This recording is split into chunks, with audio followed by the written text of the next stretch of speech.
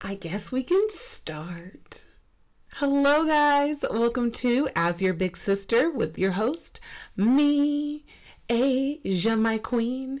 That is me, that is she. I am where I want to be. Okay.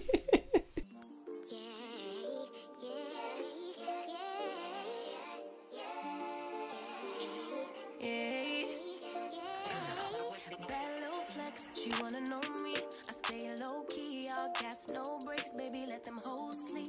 Body on 10, make your girl OD. I'm feeling really happy. I'm feeling very grateful, very cuddly. I got my hoodie on. I'm just feeling comfy. So guys, I wanted to get on here and talk about ways we can be confident girls in 2024. These are some very easy things to get done. No, why am I lying? These aren't easy things to get done. They're very obvious things, but in a way difficult to get done. Okay, sorry for lying. I apologize. God forgive me. A lot about how we feel about ourselves is a direct reflection of what we allow in our space and what we give time to. Yeah, if we're giving time to you guys know what I'm about to say. Ain't S-H-I-T mother effer. I don't want to cuss this early in the podcast because I'm blessed. If you're giving time, energy to something that ain't shit, it doesn't matter what it is. Okay? It can directly reflect how you feel about yourself. Yeah. Because when you lay out your day every day, you're like, oh my God, I spent 4 hours on the phone with this bastard arguing. Have you guys ever done that before? 4 hours arguing? That's crazy, insane. I've done it. I've been there, okay? So we're constantly giving our time to things that just ain't shit. What is that going to do, you ask? It makes us feel that way as well. So the more and more we allow these things to exist within our world, baby, because this is your world. They're just living in it. Don't forget that. When you continuously allow these negative bastards to be in your world, you become a negative bastard. But honestly, have you ever... Okay, there's been times I've had an amazing day, okay? And I know I have to go visit somebody that I know loves to gossip. And not even the fun gossip where we're like kind of being funny, the jokes are hitting.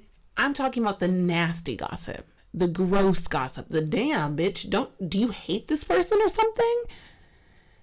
You go over this person's house and your day is just fucking ruined. Your anxiety is through the roof. That can create a horrible day. And you know what a horrible day can do? It could create a horrible 3 days. That could create a horrible week. That could create a horrible 2 weeks. And bitch, you look down and you be like, wow, I've been depressed for 6 months. Right? So we have to be careful on who we choose to experience us, because we're amazing. We're awesome. I'm going to give you guys some things that I've worked on this year that I am also going to be working on in 2024 to help with my confidence. First things first. This is hard. This is hard. Are you ready? Have your mind be stronger than your feelings. I like them. They're just so cute. They're just so, oh my God, I think they're so cute. What did they do? Okay. What did they do? That's what your mind's going to tell you. Because the feelings are going to remind you when you guys were sitting on the couch watching Best Man Holiday. But your mind is going to tell you what things are. There's been times that I was leading with my feelings one day and next day led exactly with my mind. was on the phone with this bastard on Tuesday, back blocked on Wednesday. Because sometimes your feelings cloud your mind. You're like, oh my God, what did I do yesterday? You weren't drunk, you weren't high, nothing. It was just feelings. Your feelings will have you feeling drunk, though. Don't get me wrong. They will do that. So every day, when your feelings start getting involved, think, where's my brain? Oh, brain, come back into my head, please. Because, like I said, them feelings will fog up your brain. They will go all the way up your pussy, into the top of your head. Okay, second thing that I am bringing into 2024 to help me be the confident ass bitch that I am today is I'm going to bring the paperwork. You're asking, what's the paperwork? The paperwork is proof as to why you are who you say you are. If you guys listen to me at all, you know I hate a mouthy bastard. I hate a mouthy person. I hate I'ma do this. Oh yeah, I'ma be Black Eyed Peas. Enough. We're not doing this. Okay, the I'ma bees, I'ma do. I don't care. I like paperwork, and your brain likes paperwork. Okay, so you could say all these affirmations. I love affirmations. I say them all the time. It's not that they don't work, but your brain's like, okay, can we have proof? I like to see you are all these things. So you're like, I want to be confident. What does confidence look like to me? For myself, confidence looks like someone who has goals and also goes after them. I want to write a book. What am I doing to write a book?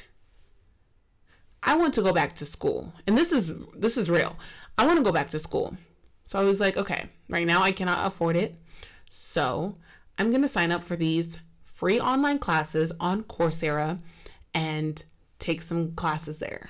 Right? So these are goals that I'm going after and picking at every day. As I'm picking at these goals, I'm getting closer and closer to getting to them, which puts my brain in this place where it's like, oh, you can do so many things. This is so cool. You are so awesome. This is what I've been looking for to prove to me that you are actually a confident person. Another thing. Journal, guys. We've got to journal. It keeps you in control and allows you to monitor your feelings. The other day, I was feeling a real deep sense of jealousy of somebody. Oh, I can't believe I'm sitting here admitting this, but I was feeling so jealous of this person. It's on Instagram. I was just like, damn, why can't my podcast be as big as this other person's podcast? It was just, being human. We get caught up. I was feeling it one day, woke up the next day, was still feeling it, had been feeling it for a couple of days, had been feeling it for about 3-4 more days. And I was like, oh, this is going to become a problem, because if you just sit there and allow your feelings to cook and cook and cook, they can manifest in the physical world, where you're probably going to start being mean to certain people, may have negative feelings towards certain people because you allowed these feelings to just sit and grow. And I was constantly going Instagram, so I was feeding those feelings. So I got out my journal and just started writing. I'm like, I'm feeling insecure. I'm feeling so jealous. I don't know why I'm feeling this way. I started praying on it, and not specifically for it to go away, but for me to figure out what I was feeling and the reasons why I was feeling this way and what brought me to feeling that way, because I don't want to knock myself down for feeling jealous. I want to figure out what it is that's making me feel these negative feelings, which goes into the next thing. You have to be easy on yourself and allow yourself to make mistakes. Not only allow yourself to make mistakes, but invite them often, because you need to not only experience things to grow as a confident person, because as you experience things, you have more to talk about, and having knowledge of tons of different things really does grow this sense of confidence, because you feel like you have something to give to people. And us as people, that's what we want to do, and that's what we're here for, is to give and exchange. So when we feel like we have a lot, we feel better about ourselves. But we also have to be nice to ourselves, because we're going to make mistakes whether we like it or not. And you talking to yourself, telling yourself, oh shit, why the fuck are you doing this dumbass shit? You're knocking yourself down. You have to have patience with yourself, and you have to understand that this shit happens. Like, literally talk to yourself as a 5-year-old, because 5-year-old you is always within you. So you're just cussing out a 5-year-old. Think of it like that. I do a lot of talking to myself as a kid. Because I do that, I also, another thing that I want to take into 2024 to help me be a confident person is talking to myself and giving myself the advice I would give my little sister. Would I tell my little sister to press send on that text message? I would tell her, if you don't block that nigga now. If you don't block that motherfucker now. Like, the advice I give my sister, like, I be telling her strict. No chances, baby. I think my sister is so amazing, so great, so beautiful. Why should she just be giving out chances? I'm so confused. So as I'm cussing out my sister, I'm sitting here like, oh, yeah, bitch, you got to say that to yourself. That's why this podcast is so amazing for me, because as I'm telling you guys, like, leave them alone.